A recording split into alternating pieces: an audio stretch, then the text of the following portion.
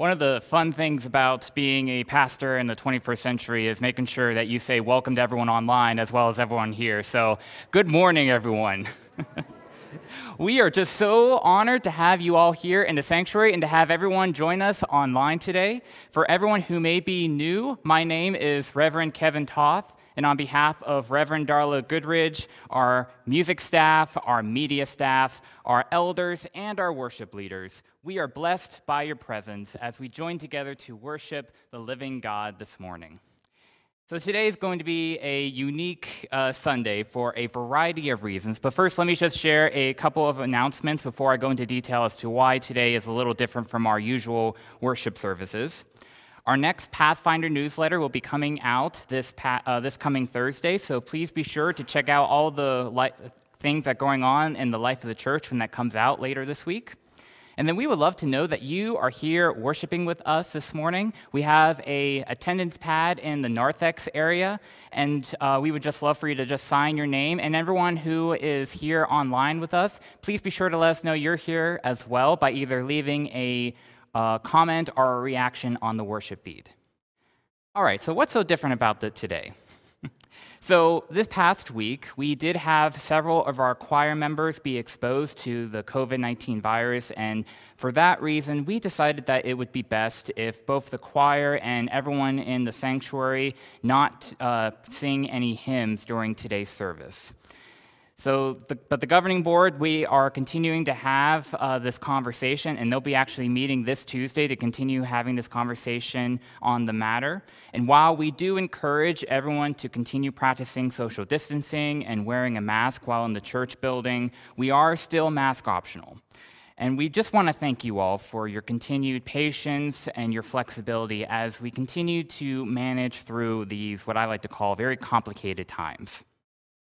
We are very excited that while we're not going to have any hymn singing today, after the message, we will be receiving a special music piece from our amazing pianist, Jay Miranda. So Jay, thank you for sharing your gifts with us this morning. I also am very excited to share that we have a guest preacher today, Reverend Sarah Reed Jay. Although I have to say the word guest is not very appropriate because she and her family have been attending our church for the last 2 years and officially became members of our church last year. For those who may not know, Sarah is an ordained minister in the American Baptist Church. She is a graduate from Chicago Divinity School, has served many churches in Illinois and Ohio, and along with her ministerial work, she has also done a lot of excellent and important work in child advocacy. She also currently serves as our youth education chair here at our church as well, which I cannot say we're more blessed to have you help us with that work as well. And we're just so excited to listen to Sarah's wonderful message and for her graciously stepping into the pulpit as our senior minister, Darla Goodridge, is currently out of town in St. Louis to see her daughters graduate from college this weekend. And speaking of graduation, today is also a unique Sunday because we will be honoring the graduates of our church and in our lives today. Vic, can you go ahead and put up the graduate slide for me? All right.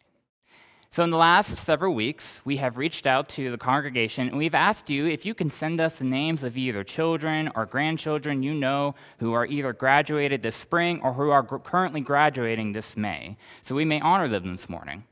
And the list is everyone we have received, everyone on the slide is everyone we have received, but we also have this little graduation sheet that gives the details of all of our graduates, where they're graduating from, and who they are related to in the church.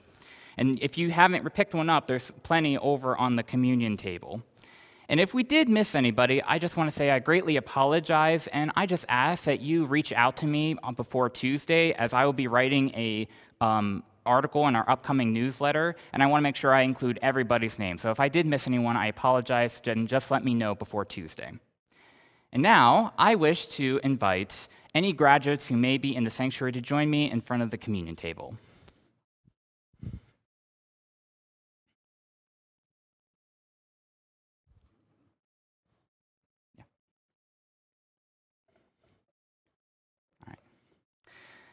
I just want to say it's been such an honor and a blessing to get to know you both the 2 years that I have been at First Christian.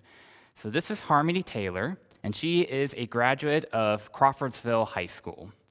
And I just found out that I know you and your family have been coming to our church for a long time, but I didn't know that Harmony has been part of our Logos and WOW program since kindergarten. 12 years. And I'll even share this. I remember last year when I first came to the church and we were completely online, and I was trying to figure out how to stay connected with our youth, and so I did the Zoom class, and Harmony was the main person who would always jump in each week. So I know she has a lot of dedication for the youth programming of our church. And Harmony will be attending Denison University, and you are possibly pursuing a psychology major. And one thing I love about college is that even if you go in and you're like, I want to pursue this, and then, oh wait, I want to kind of change that, there's a lot of flexibility, and so I always enjoy that. But we are just so excited for this next stage of your journey, Harmony. And this is Ian Gale. Ian, you have been attending our church the last 4 years, correct? And you come from Arizona, and I know your family is here with us as well. And you've been part of the Wired Word class, which meets every Sunday. And you have graduated from Wabash College with a Bachelor of Arts in philosophy major, correct? All right. I just want to say first that I took 2 philosophy courses in college, and I remember they were the hardest courses I ever took. So kudos for you for not only for majoring in philosophy in these last 4 years. And you will be going to France. Actually, I just found out this morning you'll be traveling different parts of Europe and even Israel. But then this next coming year, you're going to be teaching through the TAPIF program in the Ardennes region in France. So, wow, that is such a wonderful accomplishment, and we're just so proud of you and so honored that you got to share these last 4 years with us.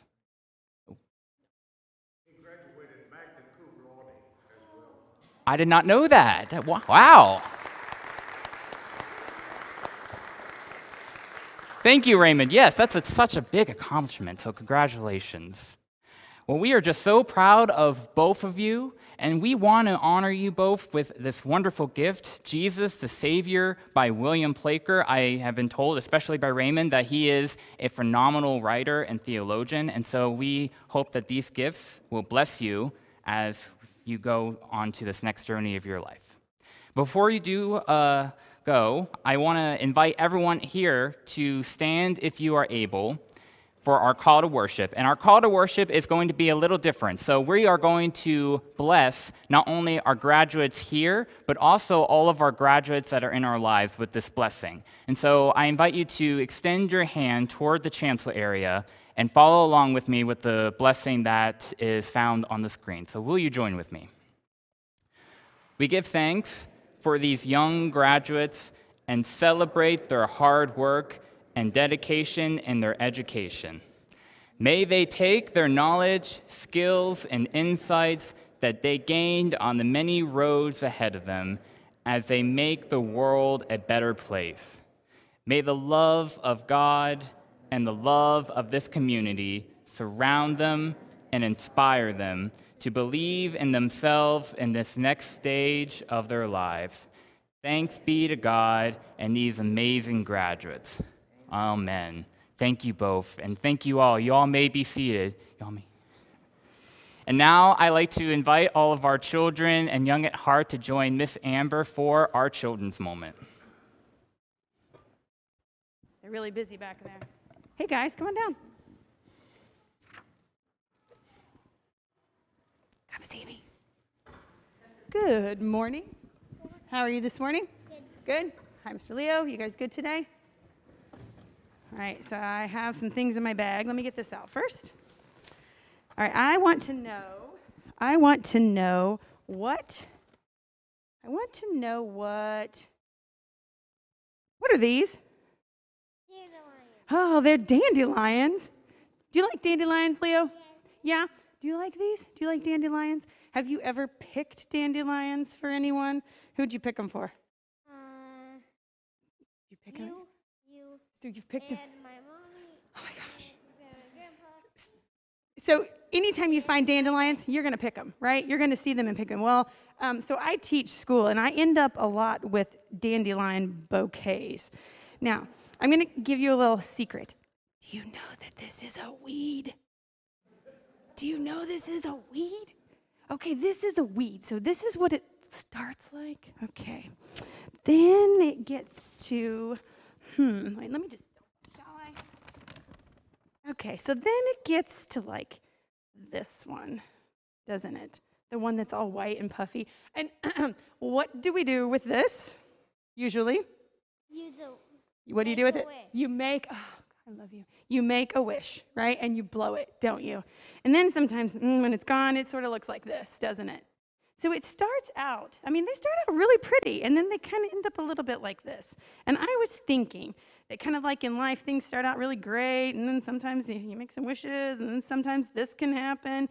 But I think it's really awesome if we take all of it and make it great. And I need you to help me. Can you stick a couple in the holes? We can even break them. Can you stick one in the holes? So we've got this flower pot. Here, Leo, help me. Let's make it short.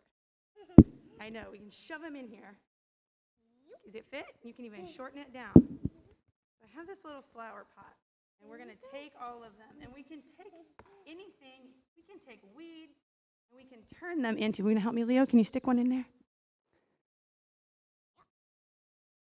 So I want you to remember that you can, that that even when we know it's a weed, it can still be beautiful and we can turn it into great things, right?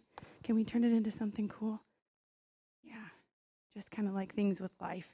We get some weeds sometimes. It's all about how we look at it and how we approach it. You guys are really good at this. I'm going to put you, we lost one. Can you say a prayer for me as we continue to do this? Let's say a prayer together. Ready? Dear God, we thank you for the weeds. We thank you for the flowers. And we thank you for the wishes. Because they all come from you. Amen. Thanks, guys. Can I keep this?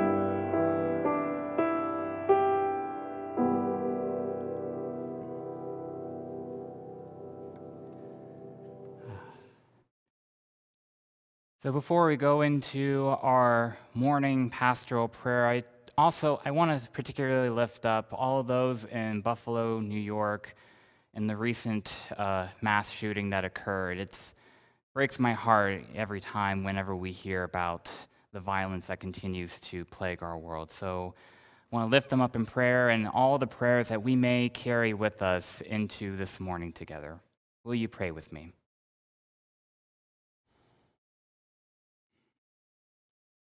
All-loving God, we give thanks for the ways that you continue to pour out your compassion into the world and into our lives. When we become distracted from any dark moment or any period in which we are just consumed by despair, help us to see where your light is continuing to shine around us. May every person who is on our hearts and minds today be touched and blessed by your comforting presence. We lift up all we know who are experiencing grief, sadness, depression, uncertainty, pain of all kinds, and hopelessness. May your peace strengthen their spirits in these trying times. We pray for all communities in the world who continue to face persecution, oppressive systems, invasion, and extreme loss. May the winds of justice and peace surround them in these trying times. Let us lift up in prayer all those who are struggling with either their physical health or their mental health or their emotional health and their spiritual health. May they experience harmony as they are embarking on their own healing journeys. Let us trust in the ways that you enter each of our lives, O God, and may you empower us to continue to do the good works of compassion, peace, justice, and love that you call each of us to do as your beloved children. We pray all these things in your name and in the name of your Son, Jesus Christ, who taught us many things, including your most sacred prayer. Our Father, who art in heaven, hallowed be thy name. Thy kingdom come, thy will be done, on earth as it is in heaven. Give us this day our daily bread, and forgive us our sins, as we forgive those who sin against us. And lead us not into temptation, but deliver us from evil. For thine is the kingdom, and the power, and the glory forever. Amen.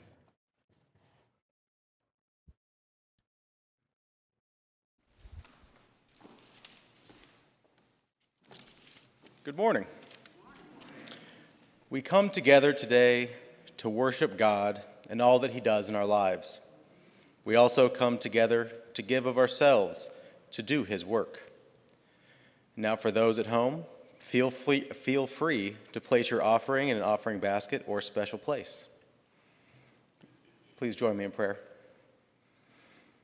Dear Heavenly Father, thank you for all the blessings you give us each and every day. Please take these offerings we give today and help us to use these gifts to do your will. Amen.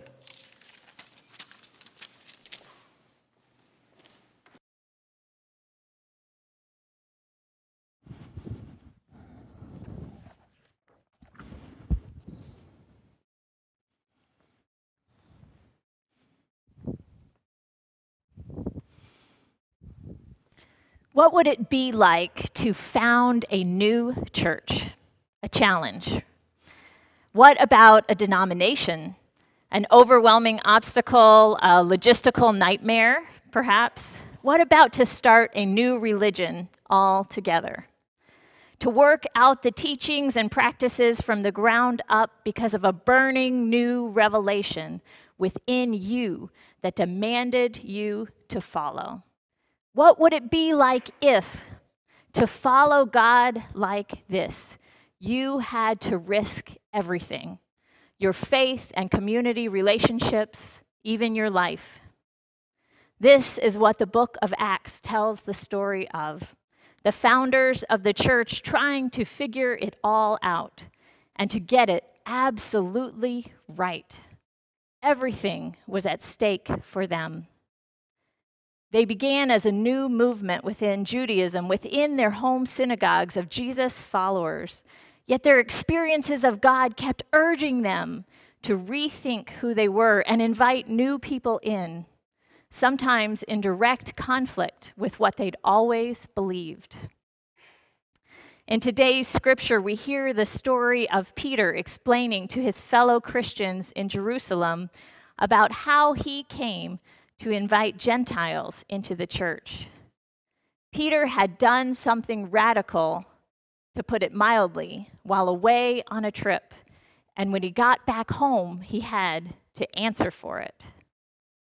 He shared that God sent him a vision telling him to let go of the dietary rules that kept him from eating with Gentiles. And then, while he was visiting with Cornelius, a Roman centurion, and preaching to his household, the Spirit came and filled them, just like on the day of Pentecost. The Spirit baptized them. So what could Peter do? He baptized them as well with water. His Jerusalem friends, to their credit, when he got back home, were excited by the news, and they were ready to join in with him. So let's listen now to the reading from Acts.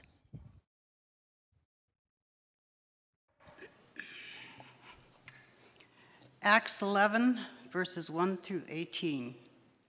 Now the apostles and the brethren who were throughout Judea heard that the Gentiles also had received the word of God. And when Peter came up to Jerusalem, those who were circumcised took issue with him, saying, "You went to uncircumcised men and ate with them." But Peter began speaking and proceeded to explain to them in an orderly sequence, saying, "I was in the city of Joppa praying, and I saw a vision, a certain object coming down like the great sheet, lowered by four corners from the sky, and it came right down to me. And when I fixed my gaze upon it and was observing it, I saw the four-footed animals of the earth and the wild beasts and the crawling creatures and the birds of the air. And also heard a voice saying to me, 'Arise, Peter, kill and eat.' But I said, 'By no means, Lord, for nothing unholy or unclean has ever entered my mouth.' But a voice from the heavens answered a second time, 'What God has cleansed, no longer consider unholy.' And this appeared 3 times, and everything was drawn back into the sky. And behold, at that moment, the 3 men appeared before the house in which we were staying, having been sent to me from Caesarea. And the Spirit told me to go with them without misgivings. And these 6 brethren also went with me, and we entered the man's house. And he reported to us how he had seen the angel standing in his house and saying, "Send to Joppa and have Simon, who is also called Peter, brought here, and he shall speak words to you, by which you will be saved, and you and your household." And as I began to speak, the Holy Spirit fell upon them, just as he did upon us at the beginning, and remembered the word of the Lord, how he said he used to say, "John baptized with water, but you shall be baptized with the Holy Spirit." If God, therefore, gave to them the same gift he has given to us also after believing in the Lord Jesus Christ, who was I that I could stand in God's way? And when they heard this, they quieted down and glorified God, saying, "Well then, God has granted to the Gentiles also the repentance that leads to life." Thus reads the word.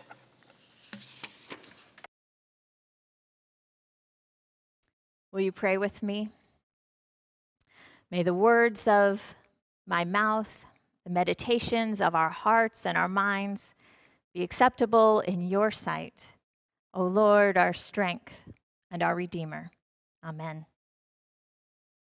We read this origin story from the comfort of being the established church. And so it may seem like an obvious and good answer to let the Gentiles in, us, right? But to those early characters, Peter and Paul, Priscilla and James, the future was as opaque to them as ours is to us. The graduates whom we're celebrating today might feel a little bit like those apostles, setting out on their adult lives full of hope and ambition and excitement, but not knowing yet where the path will lead. Do you remember those big questions and trying to discern God's voice in your own life? I remember wrestling within myself endlessly. Which school to attend, which field to study. Every new step we take opens so many possibilities. These first Christians were feeling their way forward with questions and doubts, excitement, trust, leaving behind everything established, listening with all their might to the Spirit. Just imagine, they didn't have the New Testament. They had to write it. They were crossing a bridge by laying down one plank at a time. Peter told his colleagues this incredible story. He was in a prayer trance and saw a vision of a large sheet filled with animals that he'd always been told not to eat. And a voice told him to eat. And when he protested, the voice said, "What God has made clean, do not call profane."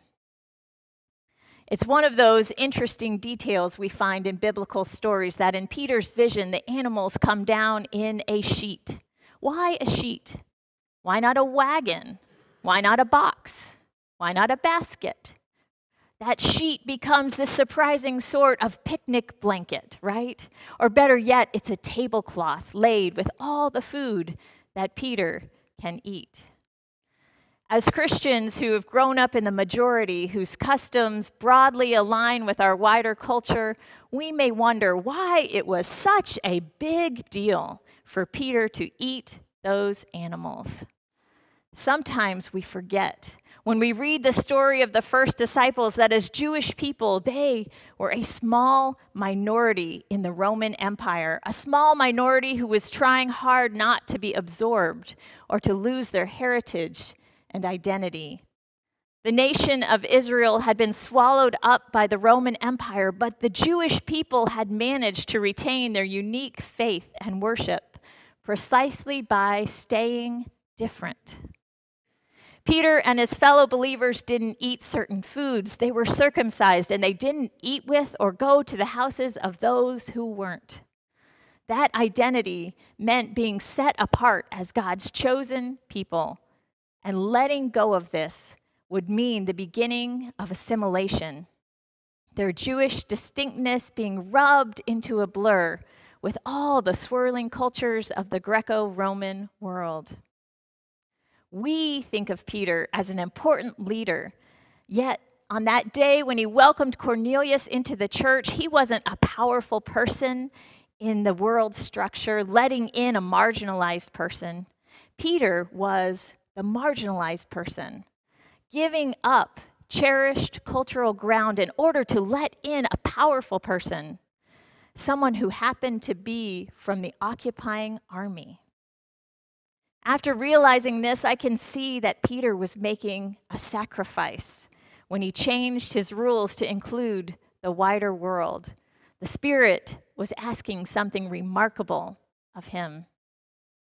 From the beginning of Acts, when Jesus appeared and sent his followers to the ends of the earth, they had known in principle that the message was for all people. But that nitty-gritty about how you can share a community with people you can't sit at the same table with hadn't been worked out. Until Peter's vision, it was just a hypothetical welcome. It hadn't become authentic inclusion.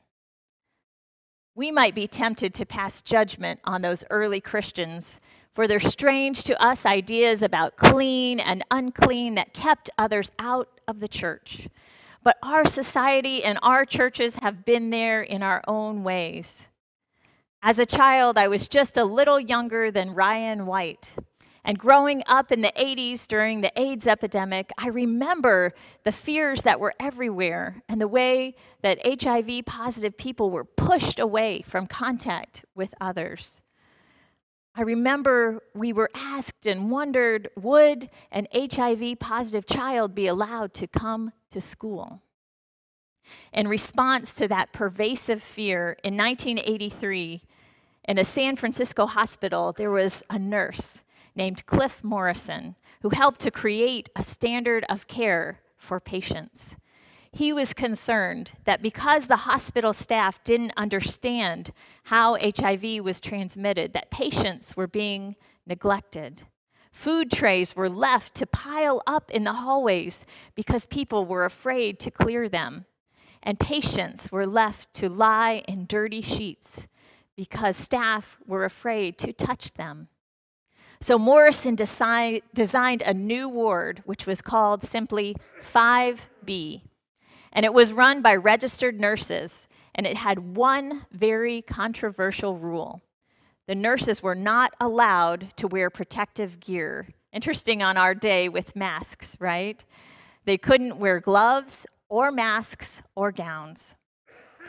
Morrison knew that at that time, the doctors could not cure these patients. And so what they were offering on 5B was touch. They provided the human connection that could give patients dignity and compassion at the end of their lives. Morrison went on to found units like this across the country. He endured a lot of criticism, faced a major lawsuit, but beautifully, when asked why he cared for his patients this way, Morrison credited his Catholic faith and his family values. The Spirit had asked something remarkable of him. My favorite part about reading the book of Acts is the impression I get of this dynamic between the believers and the Holy Spirit. Each time the early Christians face a decision about whether or not they can let someone in, they realize that the Holy Spirit has already been there, has already included. The Spirit has decided for them. The Spirit is blowing through the world with grace. And the believers are racing to catch up, trying to untangle the human questions, trying to untangle the logistics raised by radical grace. In my lifetime, the wider church, just like the early church, has raised that question again and again. Whom can we let in? In a way, it's been the story of the last half century of the Protestant churches in America. Denominations and churches have divided and united and divided again over just these questions, over these hurdles of welcome. In the churches I've attended and pastored, I've seen the exclusion and then the inclusion, and then sometimes the exclusion, but ultimately I think the inclusion of many groups. People baptized as infants, interracial couples, divorced people, LGBTQ plus people, women preachers. I've been one of those kicked out the door. People from other faith traditions, free thinkers. Perhaps some of those answers seem obvious to us. Maybe they don't to all of us. But at the time, these were hurdles. Yet when we chose to extend that welcome, like Peter with Cornelius, we found that the Spirit had already been there long before us, long before us. We were the ones coming late to the table. As I thought about the main idea of this story, discerning exclusion and inclusion, or changing exclusion into welcome, I found myself drawn to that image of a sheet because of the connection between soft sheets and hospitality. Important, right? Can you think of a place or home where you have stayed, where you've received really great hospitality? What made it exceptional? What made them such good welcome givers? Getting the sheets on the guest beds is an important part of my hospitality ritual when company is coming to visit. And in our house, sometimes it's an endeavor to find a whole set of matching sheets that actually fit on the guest bed and is worthy of guests, right? I don't want to give them the ones with the hole by the foot, you know, the ones I would use, but I'm not going to give them to them, or those ones that I know are really scratchy. And I certainly don't want them to have a top and a bottom that are different colors, because I want them to know that they have the best sheets, and I want them to have the best pillows too, because then they will feel comfortable, and most importantly, they will feel welcome. Putting on the guest sheets is a symbol of all those little things, those extra things that we go around the house doing to get ready when people we love are coming to visit. We clear off a shelf in the bathroom, we hang fresh towels, we make sure there's a nightlight in the hallway so they don't trip and fall. And if they're arriving after dark, we make sure to leave on the porch light. These are the preparations that are part of making that other person feel that there is space for them, that they belong in your home and they're not intruding. As I thought about all of the people whom the church has struggled to welcome, starting way back with the Gentiles, and as I think about who I still have yet to welcome, maybe someone I've never imagined yet, I can't help but be confident that God is already there. God has already welcomed. God has always been there, has been giving these beloved ones the softest sheets, even matching colors for thousands of years of human history. While somehow we have gotten confused about the question that belongs to us. We get stuck asking if we should welcome, when the question really is how we should welcome. What if we started to ask this new question? If instead of should we let someone in, we asked, have we made the doorway wide enough? Have we made the porch light bright enough? And are the absolute best sheets on the bed?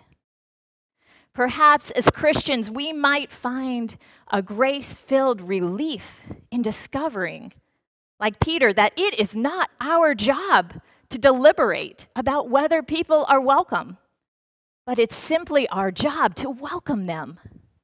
God is the yes-sayer. If we embraced this as our joyful calling, maybe the next half century in American church history could look a little different.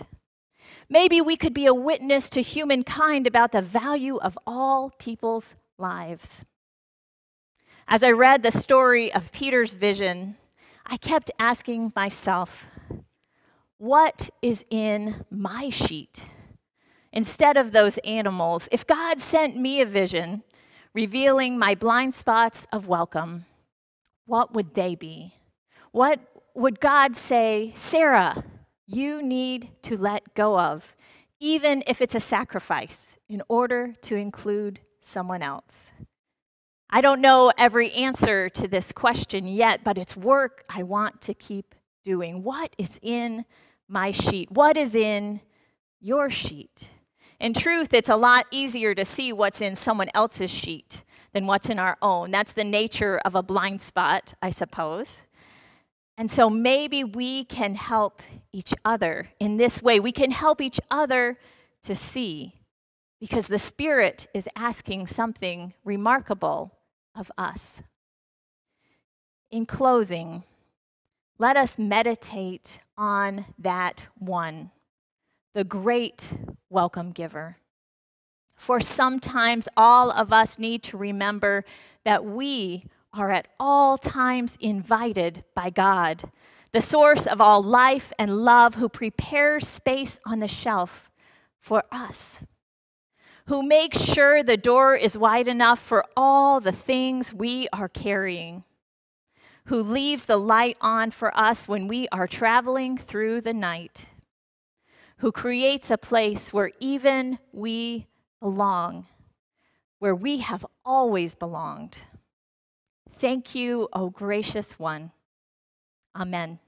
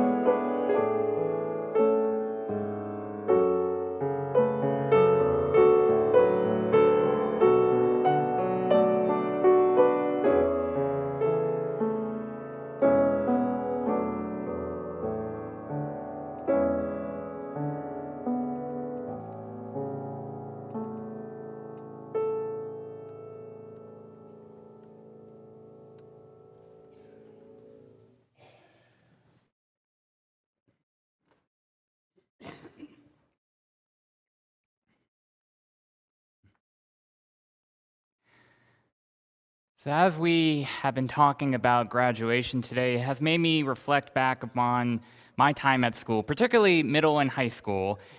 And I have to admit that there's one part of school that I never really quite enjoyed because it gave me this pit of anxiety: lunchtime. I think some of y'all understand where I might be going with this. So every time I would go through the line, I would get my lunch, and then the dreaded question was, where am I to sit? Like, can I sit over there? But every seat seems to be filled. And the question always arose, would I be welcomed at this table? Would the people there want me to be part of their group when we have lunchtime? And so these questions would invade my mind every time I would go through the lunch line. And thankfully, when it comes to this table, when it comes to God's table, those questions are indeed answered, but they're answered in the affirmative. When God says to every single person, yes, I want you here. Yes, please come to this table. There is always room for you. Yes, come back each week and the next and the next and the next.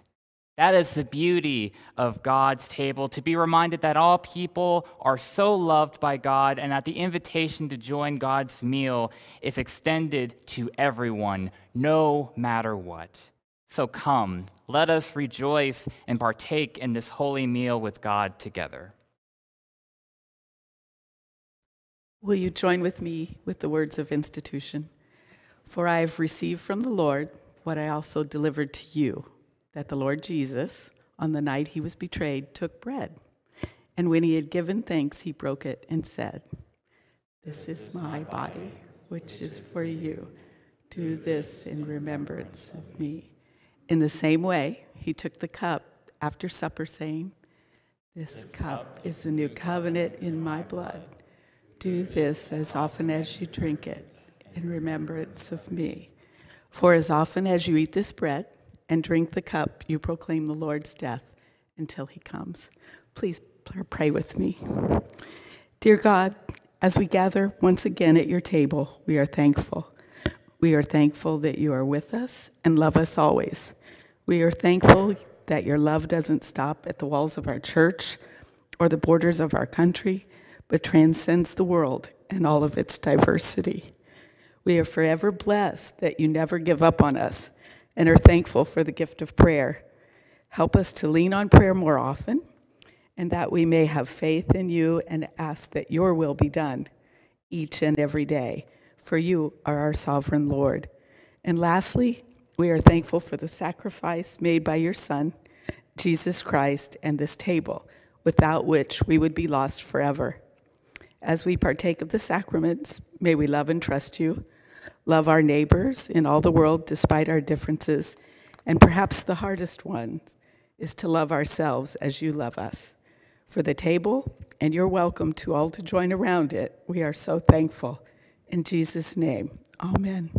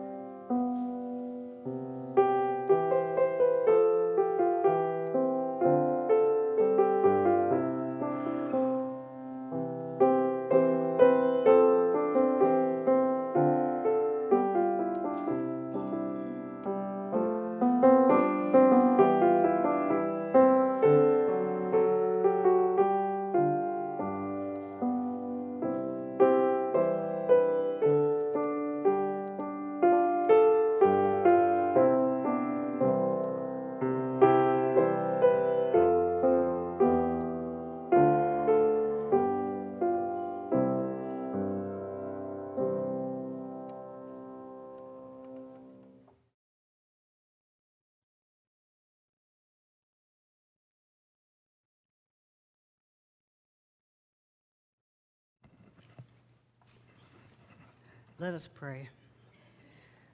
This is a table of congratulations. This is a special table for our kids, young people who have graduated and gone on to something more special than they've had with us before. This is a table of congratulations because we come each week with a new sense of our love for Christ, our love for service, and we ask you to go with us from this place. Guide and direct us in all we say and do. And these pray in Jesus' holy name. Amen.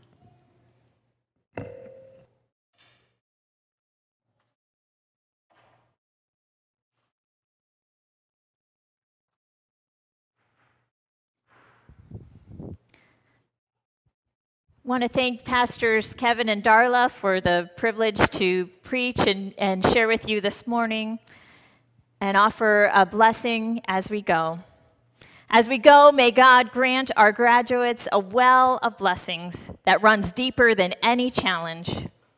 And may God grant us the grace to become ever more givers of welcome in the name of Christ Jesus our Lord. And may the Spirit never cease to ask remarkable things of us. Amen. Go in peace.